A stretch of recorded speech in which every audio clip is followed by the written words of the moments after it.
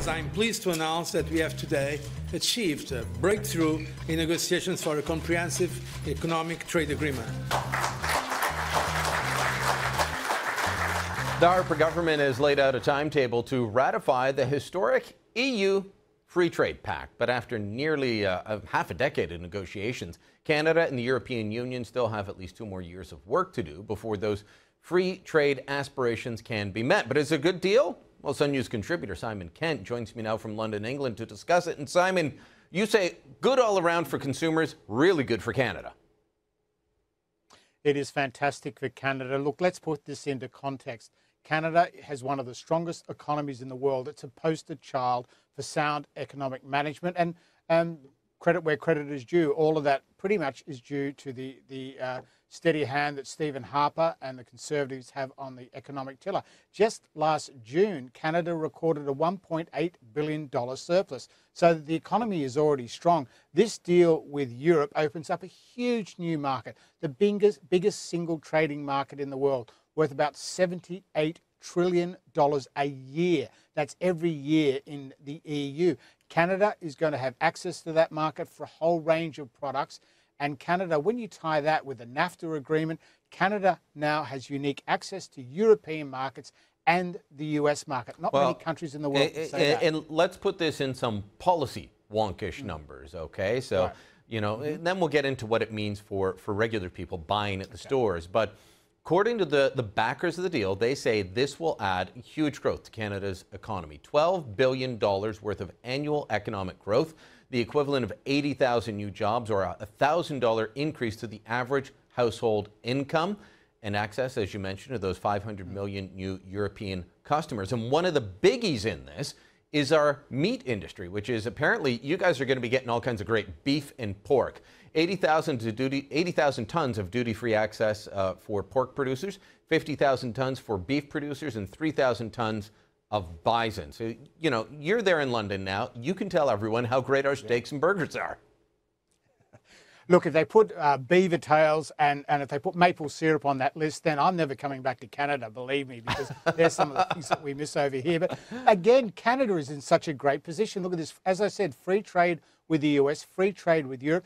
Go across the Pacific coast, look down to the Pacific, to Asia, and all those booming economies.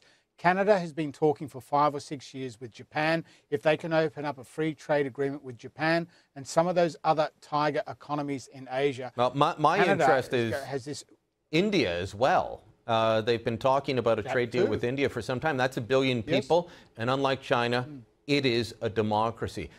I know there's some people that are opposed to this, both on the left and the right. They don't like free trade deals because they say it erodes national sovereignty. But on the consumer front, I want to show some of the items that will be cheaper both for Canadians and for Europeans. Canadians are going to be paying less for clothes, perfume, wine, all that French and Italian wine, cheese, and cars. And over in Europe, well, you're going to be paying less for forestry products, so wood, paper, North American cars, so you can get something with a bit more pep, beef, chemicals and plastics, and seafood. So you can have a good fish and chip supper and go for a drive in a pickup truck.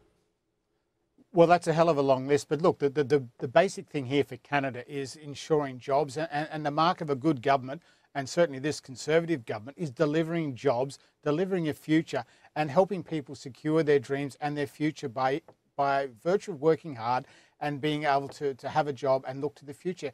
This trade agreement will help secure that. Canada has a massive opening now for trade and a massive opening into Europe, and Europeans will be loving this because, let's face it, Russia's going to be squeezed out at one end. Well, yeah, Russia is. I think they will. You know, I hope we're more attractive than Russia, but let me ask you this. Is there any opposition to this? I remember a few years ago flying into Gatwick Airport just south of London and reading the Daily Telegraph, and they were complaining about all this cheap, bland Canadian cheddar. Oh, we can't believe it's being dumped here. But obviously, parents feeding their families were loving it because the sales were going up. This will only increase that. But is there any, we don't want more free trade deals inside the EU? some single interest producers. Let me say one of them is poultry. There's a lot of poultry producers in Europe and also here in the UK.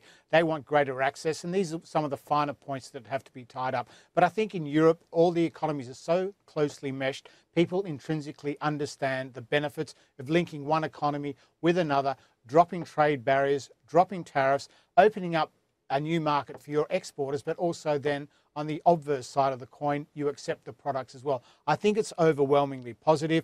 As I said, send over more beaver tails, send over more maple syrup, and you'll have the UK and Europe awash. They'll be running to the airport to welcome someone like you when you get off your Air Canada flight. They'll rush there and lay down a red carpet for you. Sounds wonderful. Simon, we'll talk to you soon. All right.